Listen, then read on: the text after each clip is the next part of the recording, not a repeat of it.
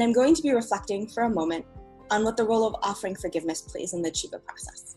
And I want to focus on this experience of offering forgiveness, not necessarily as it affects the person who I need to forgive, but as how it affects me.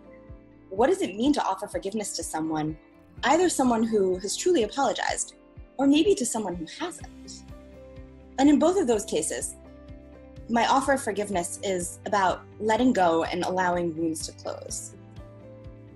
And it doesn't need to be the same as saying that everything's okay. But in some ways, offering forgiveness is about forgiving the past for having happened. Part of that is recognizing when we're ready to forgive and when we're not, and honoring how we feel.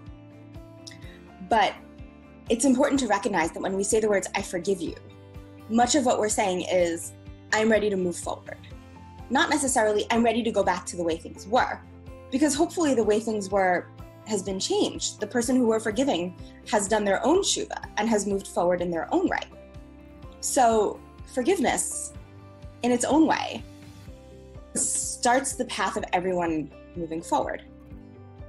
But forgiveness for someone who has not atoned, has not asked for it, can also become a way for us not to get caught up in their sin, for us not to get stuck because of what they did and what maybe they continue to do.